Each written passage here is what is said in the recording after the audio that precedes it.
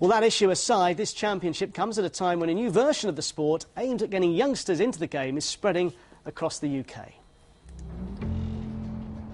It's back, and amateurs will be queuing up for a pot in snooker clubs across the country.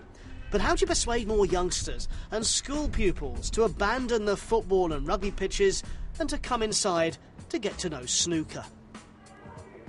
This is the answer. Make the snooker table bigger, put it on its side and get rid of the snooker balls and the cues and use footballs and basketballs instead. Can I kick it?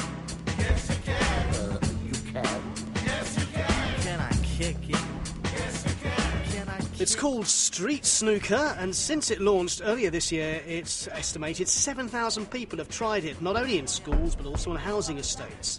There may be no queue in sight, but World Snooker sees this as a way of getting a new generation introduced to the concepts of this game at grassroots level. The aim of Street Snooker is to get more kids actually understanding what the name snooker is, what the game is, learning the basic rules, so then hopefully they'll join the snooker club and have a go themselves at the real game. So the scoring is the same as in snooker. You first of all have 3 goes to go for the red. Can I kick it? OK, that's the red, got the red, so now it's up to the spinner to determine where I'm going to go for my first colour from. So spin the wheel. So the spinner has spun the square, which means I've got to now aim for my first colour from this difficult position, actually. Let's go for the blue, I think.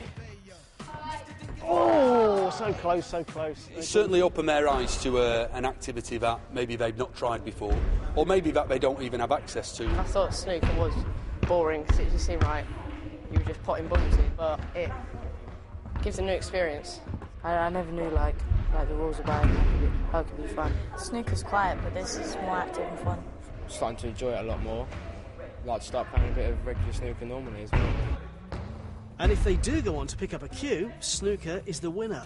Well, it's not just the football club at this school who've used it to improve overall accuracy. Basketball and javelin players have benefited too. There are so many different scenarios. For instance, here Alex is snookered, so he has to shoot from the S spot, but Bradley gets to stand in his way, and I'm going to help him snooker Alex. He's got to go for the blue. If he gets it, he's won the game. Going for the blue. Oh, it's just below, so it's victory for the other team. I'm glad I was the second human snooker there, because it's quite daunting when you're standing there waiting for the ball to be kicked at you. A little bit different to the real snookers, if you like.